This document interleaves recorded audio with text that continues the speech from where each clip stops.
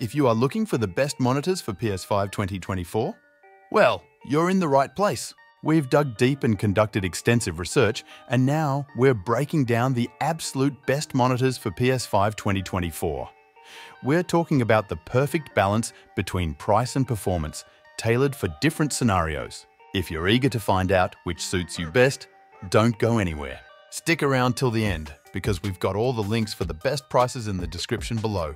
No specific order, just the top contenders in the game. Ready to dive into the world of best monitors for PS5 2024? Let's get started! Number 5. Dell G2724D. There are some good options if you're looking for the best PS5 monitor on a budget. The Dell G2724D is an excellent budget gaming monitor that's a step-down model from the Dell Alienware AW2724DM, so there are a few differences. It doesn't display as many colors, particularly in HDR, and it doesn't have a USB hub either. On top of that, the G2724D doesn't have an overclock feature like the AW2724DM, but that only makes a difference if you also plan on using it for PC gaming. Besides these minor differences, it's similar to the AW2724DM, especially regarding PS5 gaming.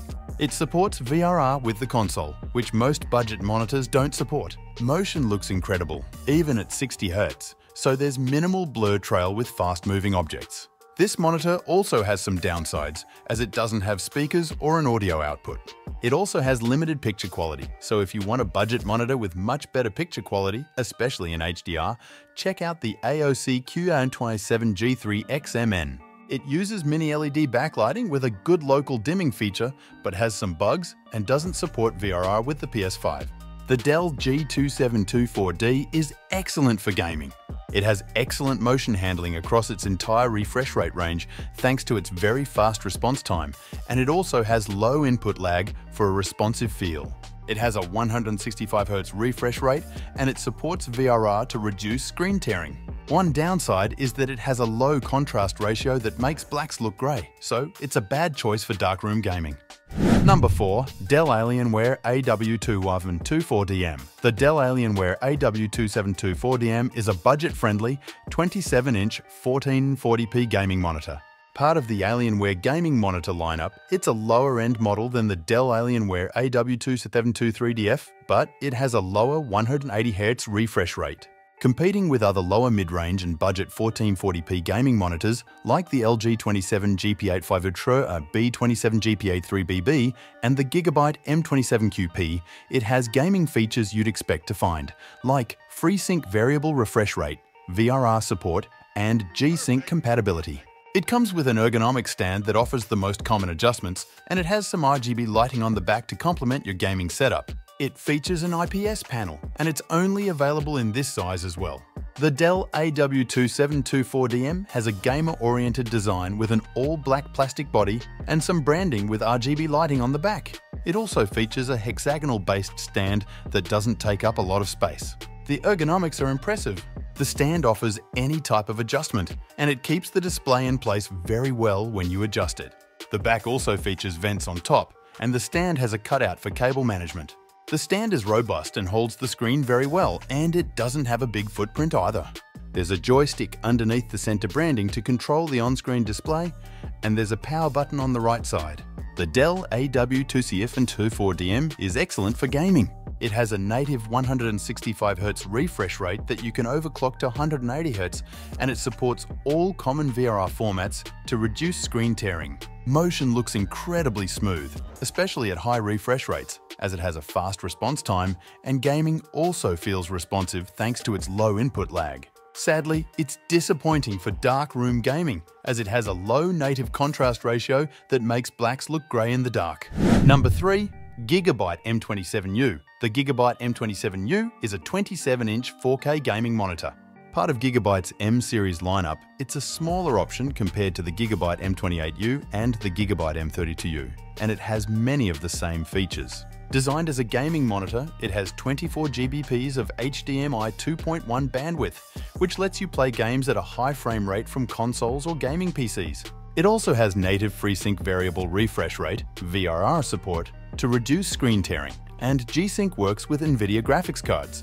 Besides its gaming features, it has productivity perks like a KVM switch, so you can switch between two devices and use the same keyboard and mouse. It also has a USB-C port with DisplayPort Alt mode, but it's limited to 15W of power delivery.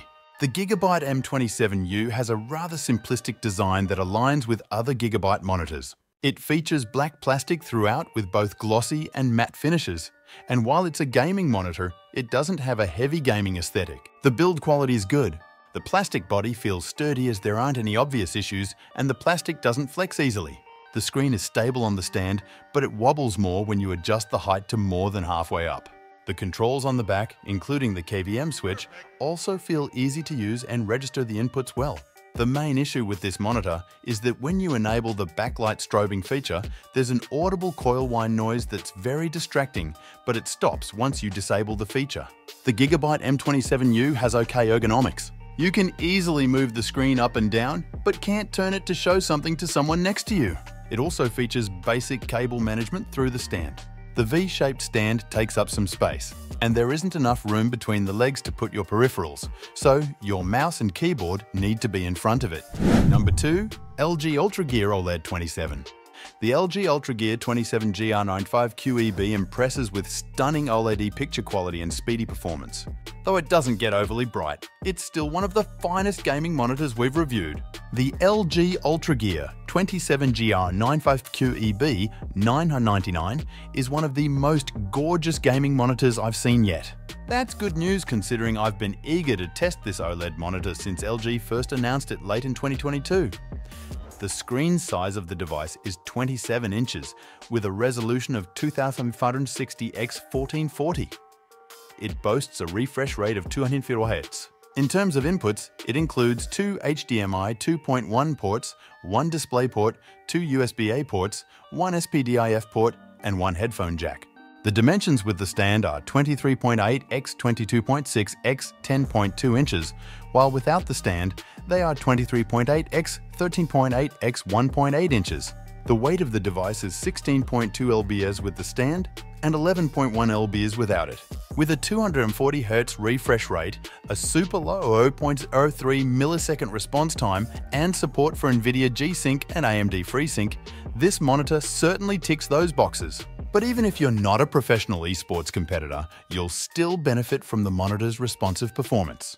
The LG UltraGear 27GR95QEB is the first gaming monitor I reviewed in 2023, and I can already see it being one of this year's best. Yes, its display doesn't get as bright as some competitors, but it's hard to argue against its ultra-smooth performance and extraordinary picture quality. Its relatively small size and understated design are also aspects I appreciate.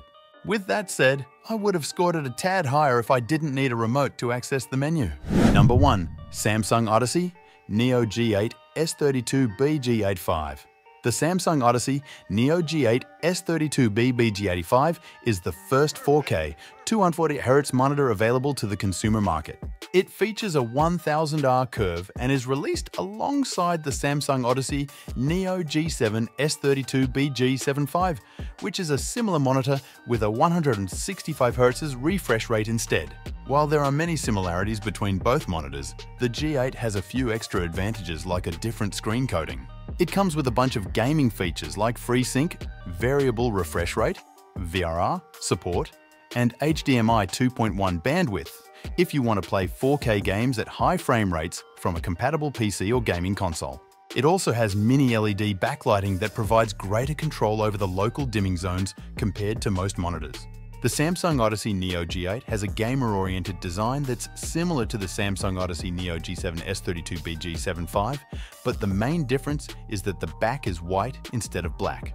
The white plastic on the back is glossy and the black bezels are matte. The aggressive 1000R curve helps bring the edges within your field of vision, but some people might not like it. If you prefer a flat screen with a better viewing angle, check out the LG 32GQ950B instead. There's also a ring of lighting on the back. The Samsung Odyssey Neo G8 has good build quality, but it isn't as good as what you would expect from a premium monitor. It's well made with good quality plastic, and there aren't any issues with how it's put together. However, there's a considerable amount of wobble, especially when you try using the controls. The Samsung Odyssey Neo G8 has great ergonomics. You can adjust it how you like, but as the swivel range is narrow, it isn't ideal if you need to share your screen with someone else. The stand has a clip for cable management to route your cables to the inputs. The wide set feet take up a good amount of space, so you need a deep desk to place it on, but there's space between the feet to put a keyboard and mouse.